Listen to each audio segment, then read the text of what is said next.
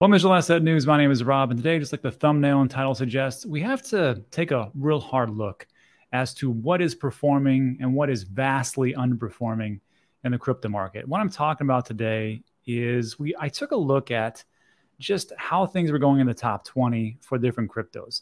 And I wanted just to take a look at, because I do a lot of value investing, I tend to focus a lot on the top 20.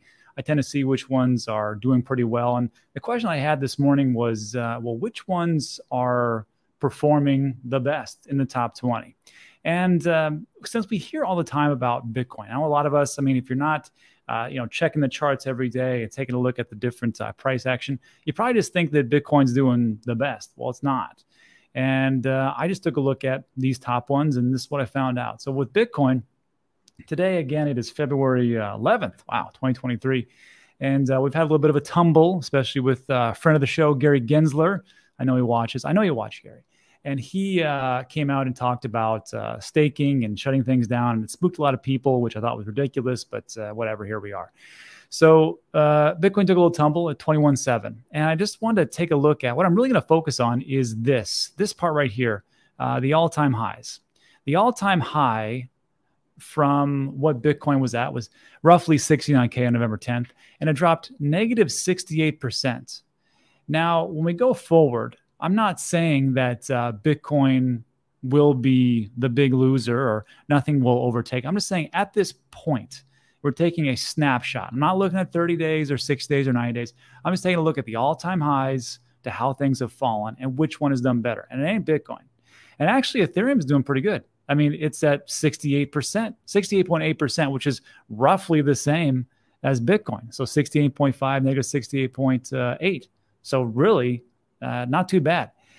Now we take a look at Binance Coin. I don't have, well, I have, no, that's not true. I have very little of BNB. I don't dollar cost average it. I don't invest into it. And I was taking a look at it. And what Binance is doing is all they had to do is just show up and not fail. Essentially, that's what everybody else, all the exchanges are doing.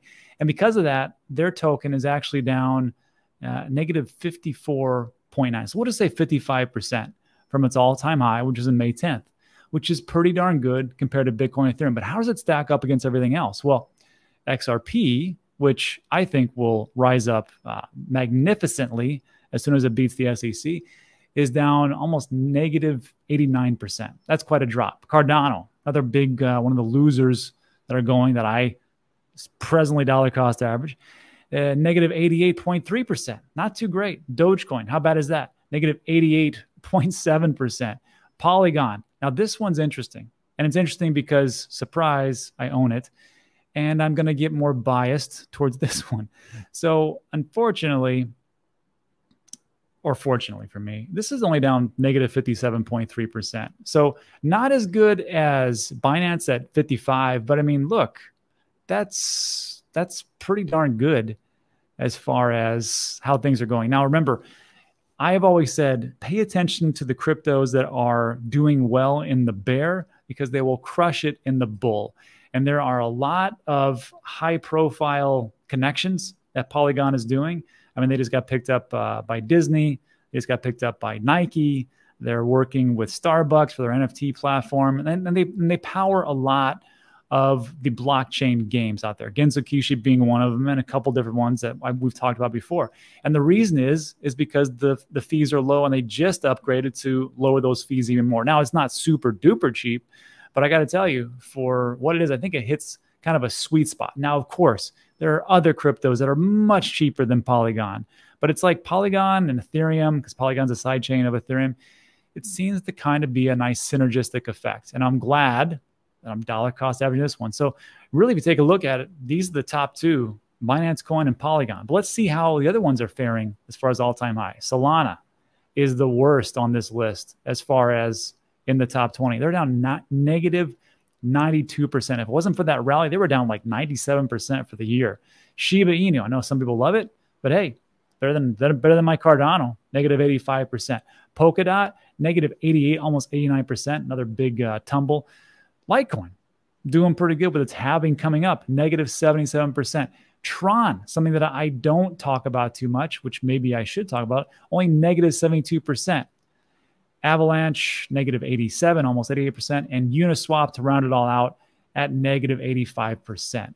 Those are some pretty big numbers. So again, I'm not saying that Bitcoin is going to always be down so much. It's got some pretty good utility. There's some things going on. But again, I'm just showing you the things that are outperforming all the others in the top 20. We can cherry pick and go down that list, now 30, 40, 50, but not really too much is doing that great. Let me know what you think about that in the comments section. But again, I would take a look at those and maybe do a little bit more research on them. So that is that. And then there are some things that concern me. In the next little segue, it's about Tether. And look, the thing with Tether is I never really trusted it. I never did. I know some people love it and they use it all the time. I just never trusted Tether. And if this is true and there's some things that came out, we're in for a world of hurt. So Tether's attempt to block CoinDesk's request for stablecoin reserve records is dismissed by a New York court. This is all it is. There's nothing going on right now. But it is interesting. In June 2021, CoinDesk filed a FOIL, a Freedom of Information, a Freedom of Information law. It's a request for some of the documents from the inquiry from the New York Attorney General, specifically asking for documents about Tether's reserves. That's all it's asking. Like, look, just show us your reserves. We just want to see what it is. And Tether's like, no, we're not going to do it. And they fought him in court since June 2021. Well, that just got lifted. And this is from the judge wrote, and this is the Supreme Court judge from New York, says that Tether did not prove it would suffer a substantive competitive injury that would meet the FOIL rules parameters. He reviewed materials submitted by the crypto companies and found absolutely no items that could be described as unpredictable or proprietary. Again, this is CoinDesk. You know what else CoinDesk did as they revealed different things? They also revealed FTX and their problem with proof of reserves and the insolvency rumors and all the things that happened on November 7th, 2022. Now, I'm not saying that this is going to come down and Tether is going to be proven. I'm just saying it's quite interesting, the timing and the things that are going on, just how hard Tether's been fighting to not show any proof of reserves, even though, yes, they did have an audit from a Bahamian company, but we know how good those are. Anyhow, let me just think about that in the comment section. To finish this up, we'll talk about a little good news, which is Ethereum is coming out with their Shanghai hard fork, and it looks like they're moving forward. I thought they were going to delay it, but no. So this is going to happen on February 28th. This is the testnet, and of course, what the Shanghai protocol update will do, it will allow people who have staked their Ethereum to unstake it and collect those sweet rewards. So a lot of people are saying this is going to be the apocalypse and people are going to sell a lot of Ethereum. Some people say no, if they're already in this one and they staked it without knowing when they could unstake it, so they're pretty much big believers. I personally couldn't care less. If everything falls down to the ground, that's fantastic because I have my dollar cost average and it goes on every day. I dollar cost average 3 different cryptos every single day, and that's Bitcoin, Ethereum, and Polygon. And then the other ones that I dollar cost average are, I mean, we talked about this before, Polygon and Near and Cardano and a bunch of different layer ones and Polkadot and Chainlink and some other ones that I won't disclose right now. But look, I think that's positive and moving in the right direction. So that's a little bit of good news for the day. And then lastly, I just want to give a shout out to Epic Art. They were part of our Sweatcoin January challenge. We had a lot of people, 30 winners. And 3 of those winners got their pieces of Epic Art, which is just crypto art that's going to be shipped to them. So here's one of the pieces that was chosen. It's pretty nice. I like that one. I like this one, a little Bitcoin in the background. And just so you know, there's going to be a link in the description. If you use Dan, I think you get 20% off. And they've got a bunch of different crypto-specific artwork you can hang on the wall. And what's cool about that, well, first of all, here's the one I'm going to buy, Voyager. I'm going to tell you why in a second. So if you go there, I mean, all of them have different sizes. You got 12 by 12, 24 by 24, 36 by 36. But wouldn't that look sweet above your sofa or wherever you're at? So yeah, I'm probably gonna buy this one. I'm gonna tell you why I'm gonna buy this one. It's because it's a constant reminder to me. Hopefully they have a Celsius one too.